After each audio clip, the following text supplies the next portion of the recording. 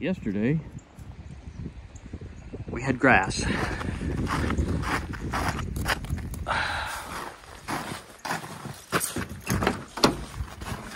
Just a minute, man.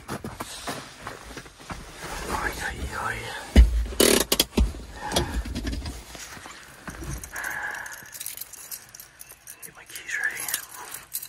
Yikes. Kind of like a glow plug warm up, except for it's actually just, I leave it in the ignition for a couple seconds for the fuel pump to top off. Alrighty. Windshield. And time to take, hey, where are you going? Come on, we're going for a walk. Come on, come on.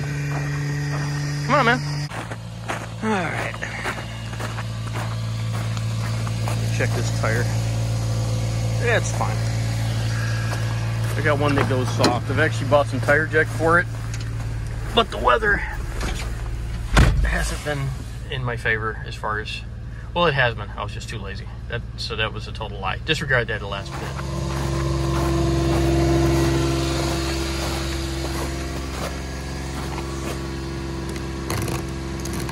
Oh yeah.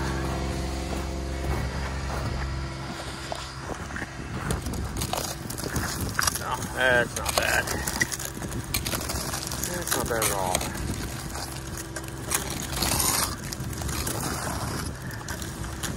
Right in the face. That was bad.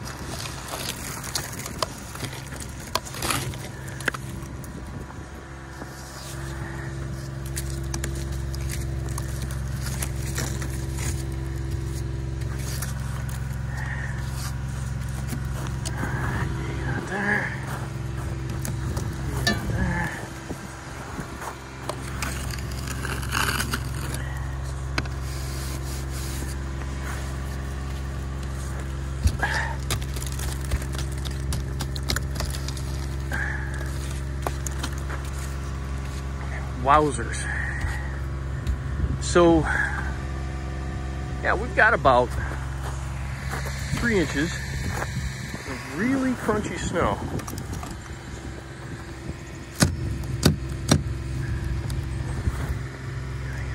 Yeah, that's not bad.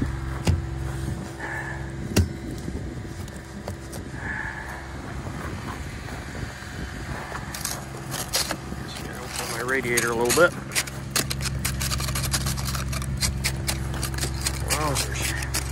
And allow my headlights to be able to be seen by oncoming traffic. Alright. Of course, I want the logo to be seen. Good. All better. Yeah, so this is kind of a surprise storm. I was not expecting this, but then again,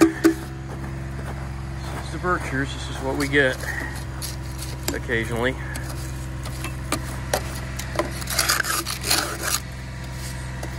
Alright, it's good enough for grommet work. All I gotta do is wait for the side windows to clear a little bit, and I'm on my way.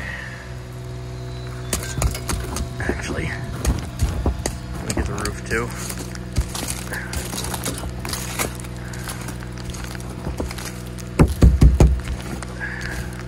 Got some rust I'm gonna have to take care of this summer.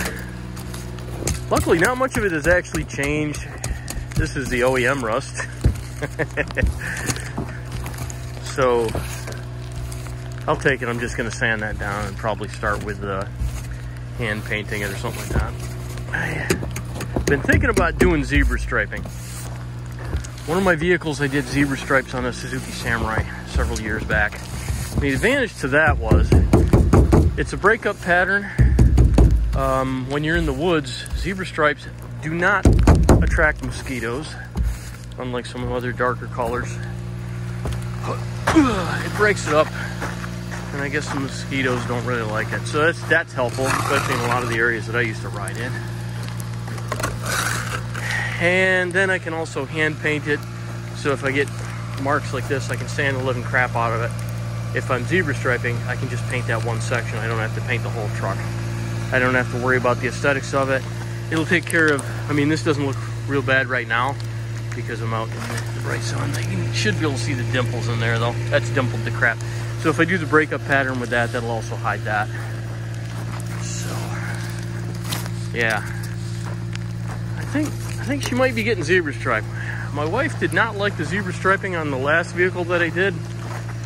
But, yeah, she doesn't have to drive this to work. So, I've had people ask me why sometimes they'll see my wipers pointed straight up and down when I'm parked.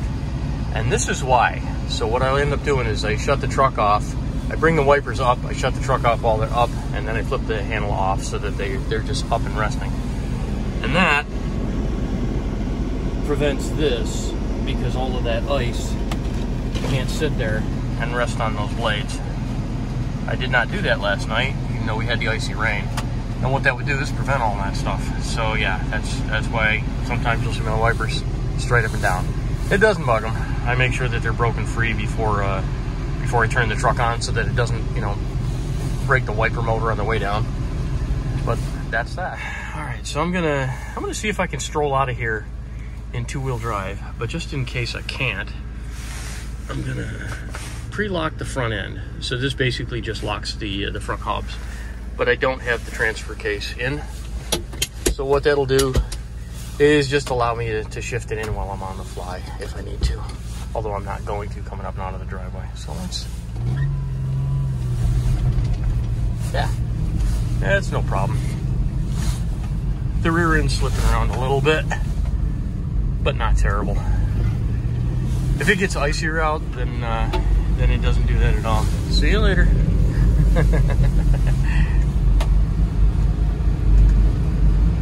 Yeah, so our driveway is just enough of a pitch where what ends up happening is if it gets like an ice coating on there, a real thin ice coating, there's no weight in the back of this truck whatsoever. So what ends up happening is it just sits there and spins. And because of the knobby tires, it'll kind of drill down into the driveway. It doesn't matter how slow you let the clutch out or anything like that. It just does not have the weight to move forward. So a lot of times I'll have to take and I'll just put it in four-wheel drive just to get it 9 feet. And then once I'm past that and I'm back up on the road, I'm fine again. And once you've got momentum, like I can stay in two-wheel drive, and once I've got momentum, it's doing fine.